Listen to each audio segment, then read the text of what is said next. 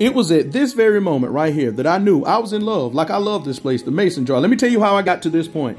It started out downtown Greer. You see the lights and everything. The Mason Jar downtown Greer. I was invited here and oh my goodness, fell in love. I really fell in love. Like, you have to try this place out. When you walk in, this is what you see. Of course, I'm at the Mason Jar downtown Greer. Let's get into it. Sitting at the bar, first thing I see is just a list of mules, so you know I'm in heaven.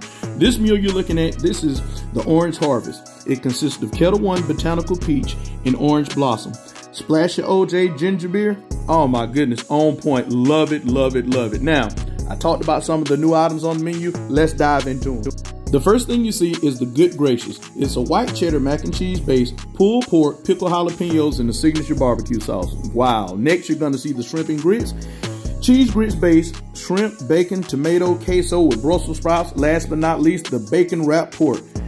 And they pair it up with cheese grits. You can't beat it. Look at that. Just look. Now, you know. Like, I don't clean the plate like that. You know it's good.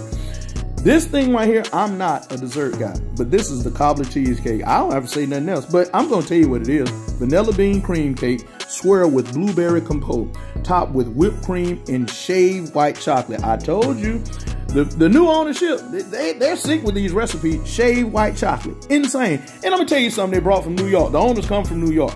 Look at this. They sitting at the bar smoking drinks. Like, they literally smoking drinks at the bar. The Mason Jar gives you a dive bar atmosphere with cuisine food, like 4- or 5-star food, like excellent. And then look at these little bitty Mason Jars. Like, I had to fill it up. This is the blackberry moonshine, and I'm gonna tell you something, that thing good, boy. I don't even like moonshine, but this right here, get it when you go, get it in that little Mason Jar, little shot Mason Jar. Like, look at that, 5. And I'm back at this point right here. Like I told you, I fell in love with the place. The staff took a shot with me. I love them, staff. If you see yourself in this, this Mason Jar downtown Greer, love it. Follow Big Dave Eats.